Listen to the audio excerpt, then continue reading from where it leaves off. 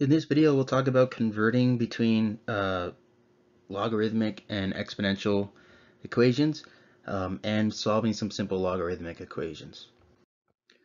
So this should be familiar. I showed this in a previous video, but uh, basically if you're going to convert between these two forms, the way I was taught to do this when I was in school was just like, okay, there's where those letters go in each form, so like just kind of look at it and put the letters where they go, and that was it. And I found this very difficult because as I was learning it, like first of all the concept itself was difficult enough, and then I was asked to rewrite these into these different forms that look very different, and so I didn't really know how to like reconcile that. It was difficult for me to process it all at once.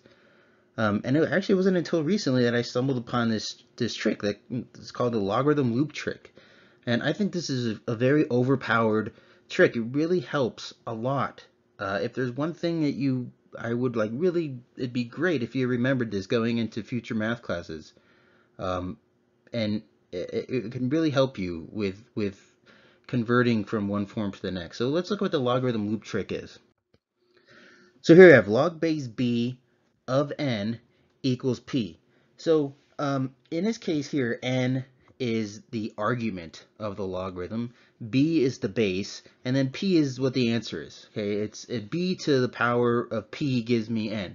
Or b to what power do I have to raise b to get n? Well, I have to raise it to the p power. And so how would we rewrite that in an exponential form? Well, here's what the loop trick is. Okay, the loop trick says draw a loop on this, and you're going to start drawing your loop at the base. Okay, so you're going to start at the base, and you're going to draw that loop in the direction of the equal sign. So it's going around the equal sign, and then it's going to circle back, and it's going to hit the next thing. And so if we think about what letters this loop crossed or passed by in which order, we can see that the first thing that it passed by, it was the base. The second thing was the answer over here, and the third thing was the argument. So if we're going to rewrite that in exponential form, we're going to write the first thing, which was the base, to the power of the second thing, which was the answer, and equals the third thing, which is n. So that's really what it is. Now, it's very important to know that we have to always go in the direction of the equal sign here. And what's also super cool about the logarithm loop trick is that we can apply it the other way too. So let's do it that way. If we did the loop trick, we'd start at the base, we go in the direction of the equal sign, and we end up at the last thing. And so the numbers that the things that we pass by on the process of doing this was the base, that's number one. The answer over here was 2, and then the power, which is 3. And if we wanted to go backwards, if we're going from an exponential to a logarithm, then we'd say, all right, the first thing we're going to write log, and then the first thing that it passed by, which was the base, the second thing that it passed by, so log base b of n equals p. And this might seem insignificant, but it's a great way, instead of having to memorize where the letters go, you can just do this trick every time and write it out in the order that it shows you. And so just to emphasize that it's important to go in the direction of the equal sign, if I wrote just any logarithm here, like let's say log base 2 of 4 equals 2, or let's actually do that backwards. So 2 equals log base 2 of 4, right? If I did the loop trick here where I went like 2 to the 4th power equals, like that's not right, right? 2 to the 4th power does not equal 2, okay? So you have to go in the direction of the equal sign. We would go 2 to the 2nd power equals 4. So this would be, the things we pass by, right? 1, 2, and 3. This would be 2 squared equals 4. And again, you can do that same deal here. So a loop trick. Yep. Sometimes it's really nice to do a sound effect when you do the loop trick. So you go, yeet, and then it's 2 to the, so 2, sorry, I screwed something up here. Log base 2, right? Log base 2 of 2 equals, sorry, my bad, I wrote that completely wrong. Log base 2 of 4 equals 2. That's not a negative 4, it's just an artifact. Okay, so let's apply the loop trick now to some problems. Like I'm gonna give you one form of the thing, and I want you to do the loop trick to convert to another form. Okay, so here we're given exponential form, 2 to the 3rd power equals 8. Yeah, of course it does, right? But how do we write that as a logarithm? So we do the loop trick. We go yink. So we're gonna write it's log base 2 of 8 equals 3, right? If we think about the things we pass by, is 1, 2, 3. So we write it as 1, 2, and 3. Here we can do it this other. We can do it for this one too. It's just the same thing. So 10 yink, right? So we start at the base, go in the direction of the equal sign, and we end up like that. So we're gonna write what that is. We had 10 to the negative first power is equal to 0.1. It does, right? That's 10 to the negative first thing, same thing as 1 over 10. So that's 0.1. Right? Do it this way. For this next one, 1/3 round the 9 to the negative 2. So the first thing we write log, then we write the base of 1/3 of 9 equals negative 2. What power do I have to raise 1/3 to get to 9? I have to raise 1/3 to the negative second power to get to be 9. And then the last one here, you go yink. So we have the first thing we wrote was 1/2, so we're going to an exponential, so 1/2 to the third power equals 1/8. Of course it does, right? That's 1 cubed over 2 cubed. 1 cubed is 1, 2 cubed is 8. And so this can be useful if we're given an equation with an unknown in it. So let's go and try to see if we can determine what these things are.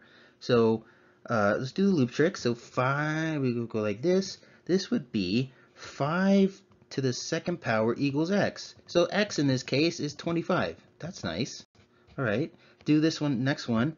10 cubed is w. Okay, so let me put it black. 10 to the third power equals w. Oh, great. W is 1,000. Okay, 10 to the third power is 1,000. So we can do this loop trick to convert from one form to the next. In fact, converting from one form to the next, the primary reason we usually want to do that is to solve for an unknown. Let's look at a couple more examples here.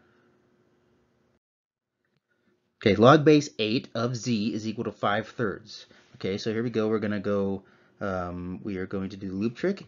Yink. So it's 8 to the 5/3 power is equal to z. Okay, 8 to the 5/3 power, like this sort of sucks. But let's see, what can we do here? We've actually sort of dealt with these kind of problems before when we did exponents. So I can rewrite 8 as 2 to the third power. That's now to the 5/3. That equals z. Oh look, powers of powers, we multiply a power. So 3 times 5/3, that's just 2 to the 5th. So z is going to be 2 to the 5th.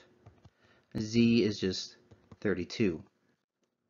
Similar situation for this problem here. 4 to the 3/2 is going to equal m. I kind of am ahead of myself here, right? Loop trick says 4 to the 3/2 power equals m. So I got to figure out what is 4 to the 3/2. Well, 4 has a base of 2 also, so I can rewrite that as 2 squared to the 3/2 is equal to m. Powers of powers, we multiply powers. So that's just going to be 2 cubed equals m. So m equals 8.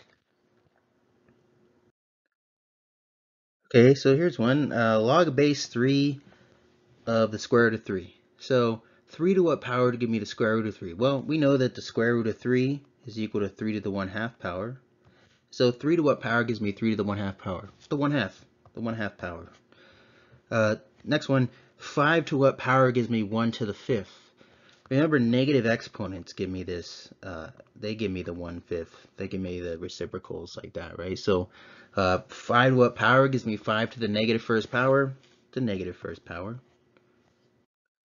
Similar looking problem here, but significantly more difficult. We have to somehow figure out what power we have to raise 1/4 to in order to get to the 4th root of 32 all over 2. That seems weird to me. So maybe what we could do, because we're mathematicians and anytime we want to do this, we can. If we have an expression, we can just set that equal to something that we don't know. So we set that expression, that logarithmic expression, equal to x. And now we're going to try to solve this for x. And when we do, that will be the answer. That will be what the expression would evaluate to. So let's do the loop trick here. Yink. So what we have now is 1/4 to the x power is equal to this whole thing, the 4th root of 32 divided by 2.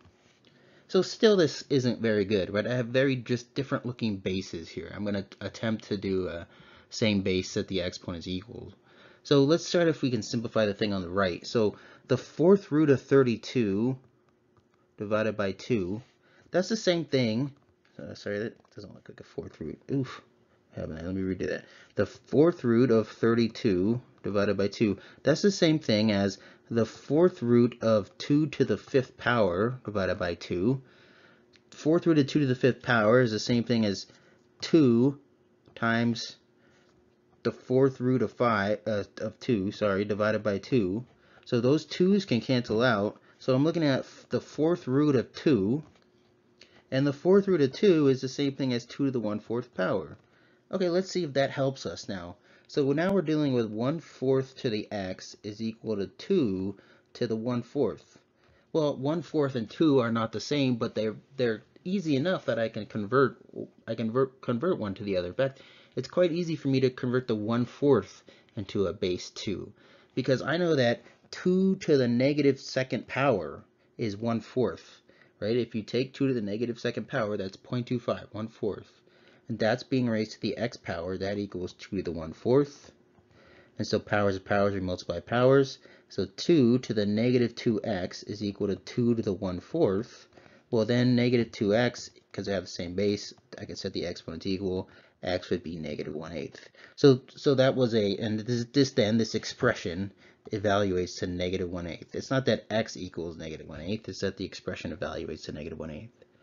Okay, this next one is saying, I'm going to raise 10 to log base 10 to 7th power. So if you just look at this exponent here, it says 10 to what power gives me 7?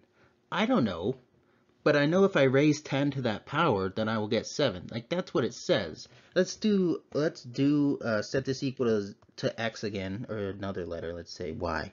And I want to solve this for y. We do the loop trick here. We can write this out. We say log base 10 of y is equal to log base 10 of 7. So if I have log base 10 of y equals log base 10 of 7, the only way that this could ever work is if y was equal to 7. And so it is. The answer to this is just 7. But like, you can think of it as, what is a logarithm? What is it saying? Well, this top part is saying this log base 10 of 7 is the power that I have to raise 10 to in order to get to 7. So if I raise 10 to that power, I will get 7. That's what a logarithm is.